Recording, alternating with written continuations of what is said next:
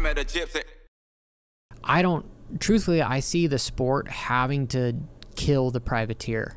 I kind of think so too, bro. I had this conversation yesterday at Glen Helen where one of the boys from Luxon was saying that, oh, it's such a bummer for the privateers. But then I'm like, does the NBA give a fuck about people playing pickup basketball in New York City?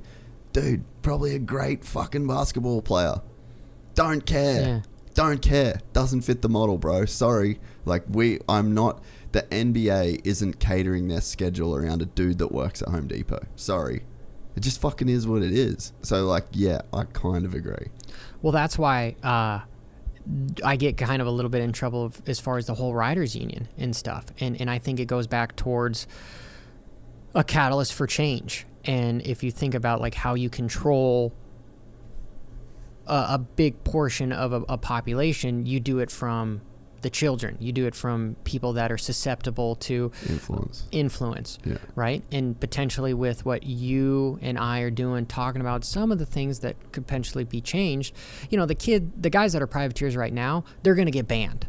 They're going to get banned. They're going to get removed. They're going to stop the bleeding and like, hey, we don't need any of this. It's not constructive. But what could happen is, like, I've stopped talking to the privateers about, like, hey, you know, we need to just...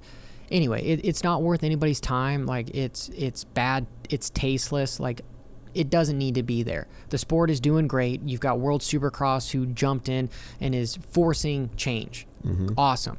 Because the real scenario is, like, how do you get involved with somebody that has the resources to make an honest change? Like, I can talk about change, but I can't do anything unless I get a hold of somebody. It's not a matter of how, it's a matter of who, right?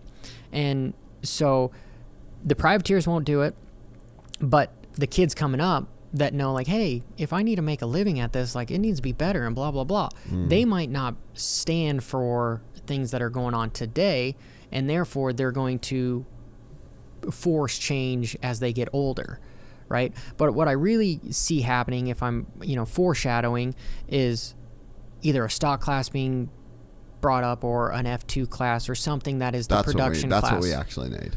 Yeah, I think the sport has gone downhill since we had the production rule come in, like, you know, 2000 and whatever. That was the heyday for racing dirt bikes. Yeah. And now it's kind of gone downhill, but we have another opportunity now because of the pandemic. Everybody's got a bike. They borrowed money when interest rates were so low. They got a little stimulus check in and they didn't realize that they were going to be paying for it the rest of their lives.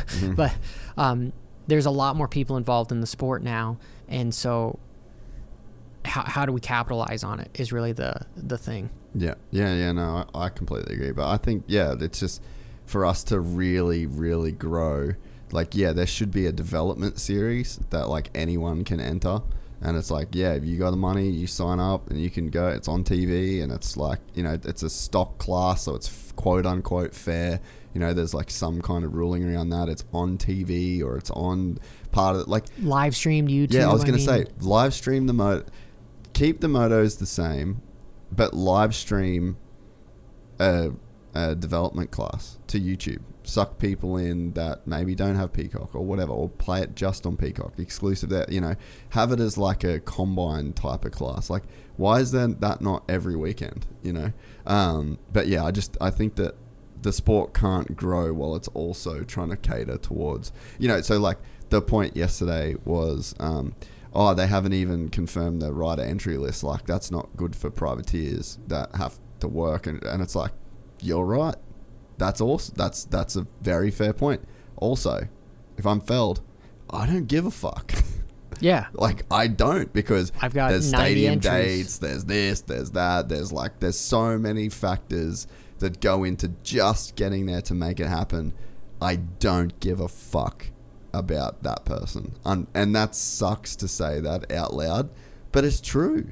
You know, and it's, again, the NBA doesn't give a fuck about some dude that's awesome at playing basketball that works at Home Depot that can't find his way into the NBA schedule right now. But could you imagine if all the privateers just didn't show up then?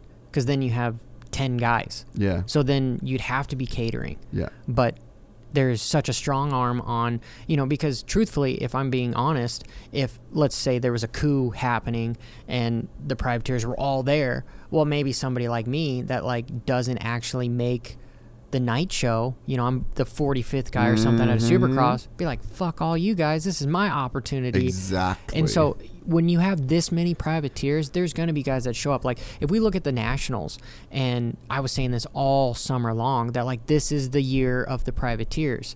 Okay, you had a lot of privateers show up and were able to ride. But then the privateer race, between 10th to 30th, that was the most competitive it's been all year, because everyone's like, all these factory guys are out. Yeah. So there's so many guys are signing up to try to go. The sport doesn't do a good enough job of explaining that narrative. So like at no point, like I don't know who the best privateer, well, Ty Masterpool, but like I don't know who was battling for what each weekend, where it's like you go to F1, they've got like the best of the rest. It's like when a Williams guy gets in the top 10, or when, like there's like a scale where it's like, we know these people, we know where they finish, we know what equipment we're on, when we know, like it's a race within a race. And that might be what makes privateers less of a privateer, like I bet you Ty Masterpool got a lot more support this year as the season went on. Yeah, now he's on that HBI team, and that guy is spending a shit ton of money to go racing. Yeah. But just the privateers dying, we can totally agree with that. And who is forcing the catalyst to that? Like, think about it. If you're really thinking about it, the futures, the Compine, these aren't enter at your own will type amateur deals on there. They're invite on, and they're invite from the teams, right? Or these kids already have factory potential contracts with these teams. Yeah. So they're the next up and coming. So if you can get that, boom, it's already done. That's your F1 class. That's F2. Well, I mean that's the preem class. Yeah. So then who's left? If you couldn't enter it because you didn't get an invite, you can't race anymore. So like that is where it's going. So if anything, the privateers need to be asking the questions, where do I fit in? What class do we have for us? Where's the sister series, or what? We're excited to announce the launch of our new membership site, gypsytales.com, packed with exclusive content and perks that you won't find anywhere else. This is your chance to become a part of the Gypsy Gang. And as a special bonus, if you sign up to an annual membership, you'll be entered into the draw to win our custom-built TC125. Gypsy Gang.